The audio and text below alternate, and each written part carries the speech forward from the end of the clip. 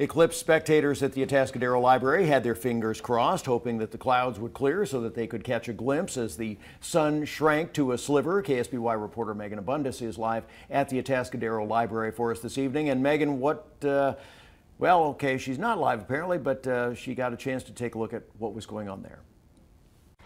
It was perfect. The clouds parted at just the right time, and more than 100 people shouted with excitement as the moon crossed in front of the sun. Oh, there it comes. It's coming. Yeah, it's getting brighter. So yes. Oh, my gosh.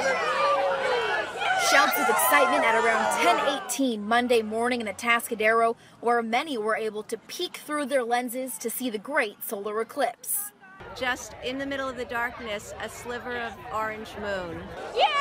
Young and old came prepared with glasses, cereal boxes, and pinhole viewfinders, ready for the rare opportunity. when the clouds parted, we got to see just a tiny fraction of it, which created a lot of excitement in the people here because that's why they came.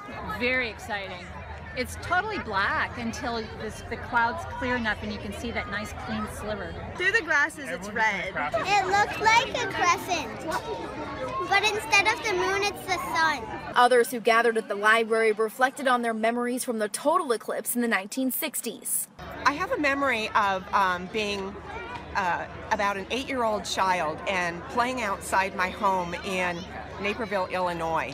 And all of a sudden, everything was dark in the afternoon, and I was terrified. And actually, what we used was old negatives from film negatives. That's what we were looking through. And you could just see the corona a little bit anyway of the sun, and that was it. As the show in the sky dazzled millions across America, most say it was worth it.